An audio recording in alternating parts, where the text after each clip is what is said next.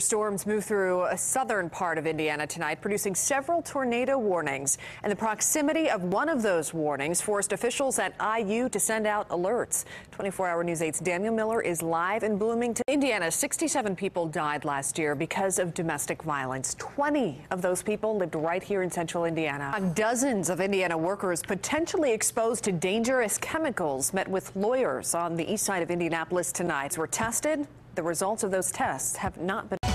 Basketball is back. In less than 2 hours, the Pacers will tip off their 2014-15 season at Bankers Life Fieldhouse. And with the new season comes another option for fans to get into the games. 24-hour News 8. A national honor given to one of our local squads. Yeah, we're heading out to Center Grove High School in this week's Forum Credit Union Athlete of the Week.